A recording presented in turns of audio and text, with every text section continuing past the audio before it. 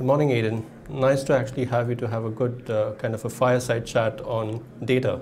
Oh, thank you for having me. It's wonderful. I know, Aidan, that you have actually had a illustrious career spanning across different organizations, different cultures. Wanted to kind of understand how have you been able to kind of weave this experience together in the function that you are actually currently undertaking at DNB as the CDO? Yes. Do you know, it's interesting when, because I was actually headhunted into DNB, and I asked them the question, why did you pick me in the end? And the answer I got, which I thought was very interesting, is that they were more interested in my change management skills. So I think they acknowledged that though this is a technical competency, they're more interested in actually the ability for someone to actually install or integrate change into the organization. And I think that came from all of the experiences I've worked at across all of the roles I've had in my career. And that's wonderful. And since you've actually taken the role of the CDO at the bank, what would be the key task that the CDO would actually undertake in the financial services industry? Could I just take a step back on that one for a minute? Because it's interesting that I always like, being a data person, I like to always present a stat. And I saw an amazing stat from Gartner that said 80% of financial services organizations would be irrelevant in the next 10 to 12 years. That's just a remarkable statistic. And it got me thinking about why that might be. And there were basically three challenges that I could see that financial institutions were facing. One was new market entrants from the big tech and the fintechs. The second one would be really demanding customers, actually requiring banks to be more responsive and doing more of what the big techs are doing, like real-time delivery of services. And the third one would be reg enforcement. And actually underpinning all of this is data, from what I can see.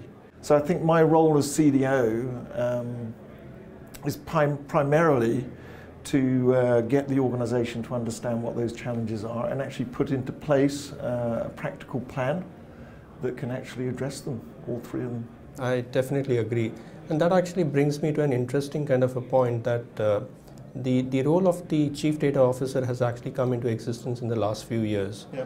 And the industry has always been accustomed to kind of see C-level executives from the business perspective. When you are actually amidst the CEOs of the lines of businesses or the CEO of the entire organization, how do they view your inputs, which at times could actually be at odds with certain kind of business models that they need to kind of put in place?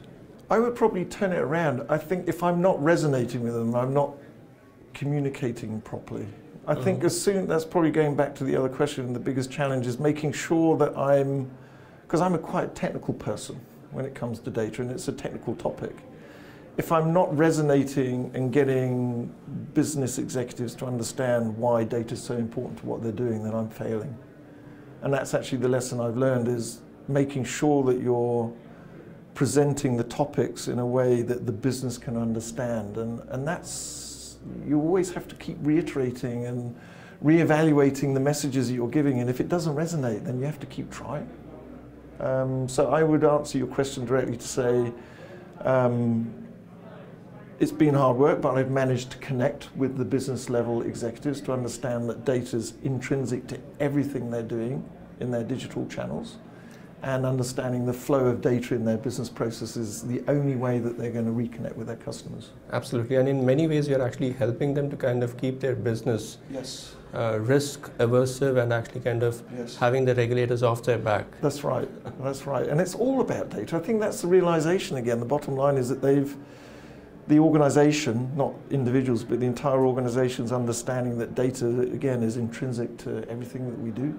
Maybe the final question from my side would be that while you're actually kind of navigating your organization through these kind of challenges and interesting period, if you had to actually kind of roll the clock back, and if I had to ask you the question that knowing how much you know about data and knowing about how much you know about DNB right now, if you had to kind of overlay the entire strategy on data management once again, what would you actually change? You're saying what mistakes I made, is that what you're basically saying?